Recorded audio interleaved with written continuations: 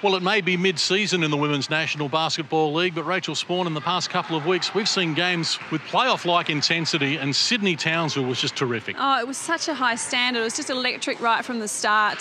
Just the high energy from the girls, the high energy from the crowd. It was just fantastic, and there was so much to like about this match right from the start. We see Kayla Francis was pretty integral. Steph Cummings, she just did this all game, nailed the shots when they really needed them. Leilani Mitchell had a great impact, particularly in the first quarter, as did Katie Ray Ebsary, and we know that players like Casey Samuels was a real great inclusion for Sydney today with her contribution.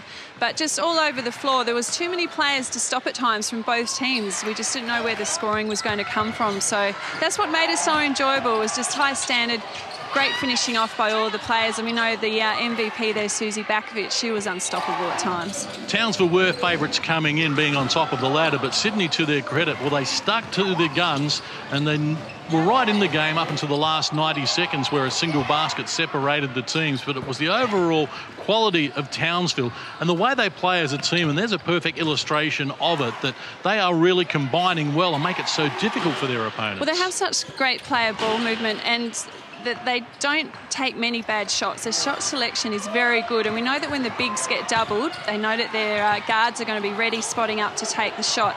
So that's what great teams are about, is knowing who's open and knowing that who's got the ball. Yep, they're going to shoot it. I'm going to get in for the offensive rebound, because that's what Townsville did really well tonight as well. And while they lost Sydney, they'll take a lot of positives out of this game, not the least of which is the fact that they were able to match it with Townsville for large periods of the game without Rohani Cox, who's one of their key players. Absolutely, and Rohani Cox, an Olympian, she was contributing, I think, 9.7 rebounds per match.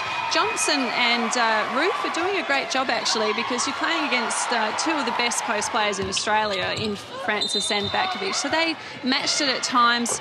You're right, Sydney have to take credit to this game because Townsville didn't run away with it.